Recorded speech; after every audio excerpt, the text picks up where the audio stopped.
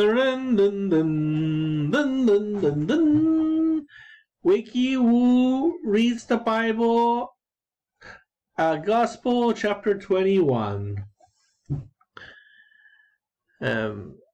When we had taken leave of them, we had set sail, made straight a run for Cos, and on the next day for Rhodes, and from there to Patara. Finding a ship crossing to Phoenicia, we went on board and put out to sea. We caught sight of Cyprus, but passed it on our left and sailed on towards Syria and put in at Tyre, where the ship was to unload cargo. Then we sought out the disciples and stayed for a week. We kept telling Paul through the Spirit not to embark for Jerusalem. No, they kept telling Paul through the Spirit not to embark for Jerusalem. At the end of our stay, we left and resumed our journey. All of them, women and children included, escorted us out of the city after kneeling on the beach to pray. We bade farewell to one another, then we boarded the ship, and they returned home. We continued the voyage and came to Tyre, on to Ptolemais, and we greeted the brothers and stayed a day with them. On the next day we resumed the trip and came to Caesarea, where we went to the house of Philip the evangelist, who was one of the 7, and stayed with him. He had 4 virgin daughters gifted with prophecy.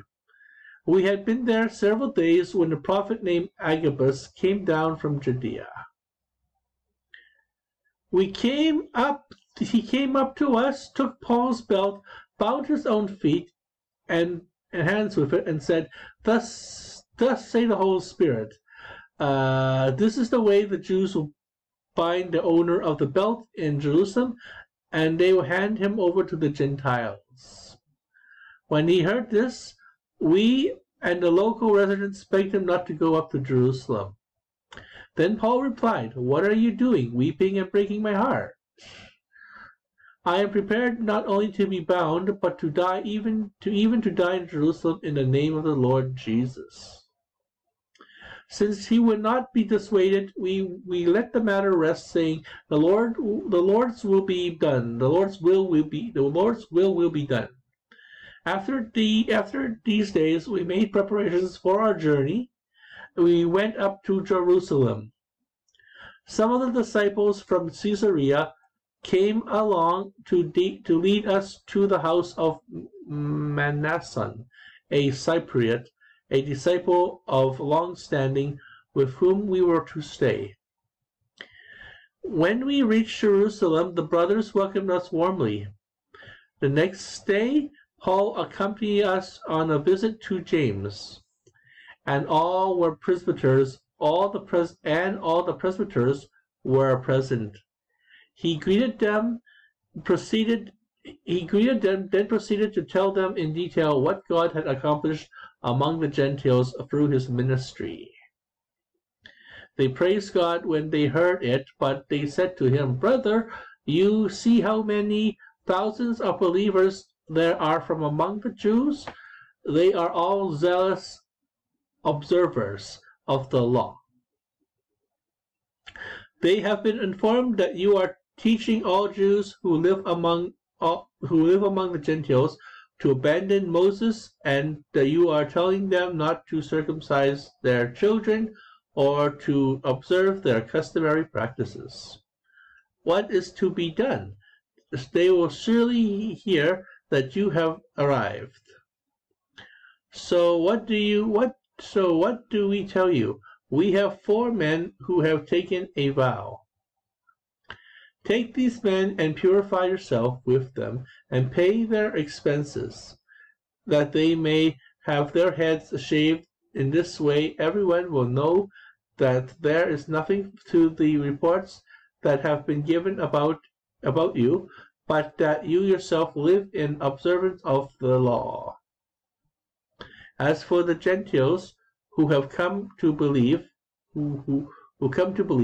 we have sent them our decision that they abstain from meat sacrificed to idols, from blood, from the meat of strangled animals, and from unlawful marriage.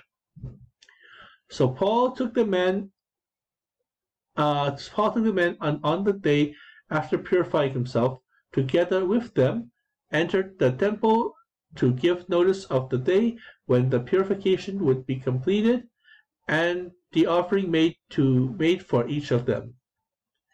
When the 7 days were nearly completed, the Jews from the province of Asia noticed him in the temple, stirring up the whole crowd,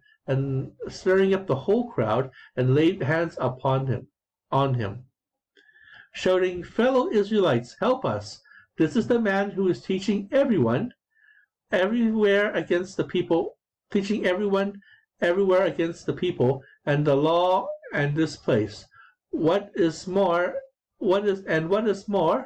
he has even brought Greeks into the temple and defiled this sacred space." For they had previously seen Trophimus in the city with them, and supposed that Paul brought him into the temple. The whole city was in turmoil, with people rushing together. They seized Paul and dragged him out of the temple, and immediately the gates were closed. They were trying to kill him.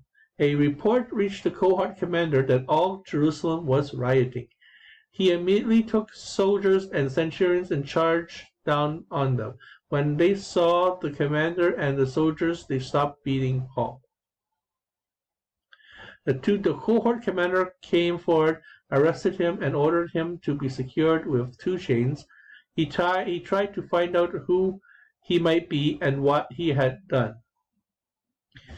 Some in the mob shouted one thing. Others shouted something else. So he was unable to ascertain the truth because of the uproar. He ordered Paul to be brought into the compound. When he reached the steps, he was carried by the soldiers because of the violence of the mob. For a crowd of people followed and shouted, "Away with him!" Just as Paul was about to be taken into the compound, he said to the cohort commander, "May I say something to you?" He replied, "Do you speak Greek?" So then you are not the Egyptian who started a revolt some time ago. I led the 4,000 assassins into the desert? Paul answered, "I am a Jew of Tarsus in Cilicia, a citizen of no mean city. I request you permit me to speak to the people." When he had given his permission, Paul stood on the steps and motioned with his hand to the people, and when they were all quiet, he addressed them in Hebrew. Okay, that's a chapter. So Paul went back to Jerusalem for Passover or whatever, however it is, and he got caught. He started to preach about Jesus, and they beat him up, and then the Romans thought he was some kind of another rebel commander or something like that, from a different. He accused them of a different rebel commander, and so now Paul is protected and is addressing the crowd in Jerusalem, perhaps the very last time, and speaking against the law of Moses because it's the law of Jesus and all these other things, preaching the gospel, preaching the gospel of Christianity. Okay, we're coming up to a 5-10 minute mark, so we're now on chapter 22. Thank you for watching our show, and have yourselves a wonderful time. I hope I'm going more slower for one. I hope that my little karaoke 1950s karaoke bar, which is going to appear as a little yellow circle, will kind of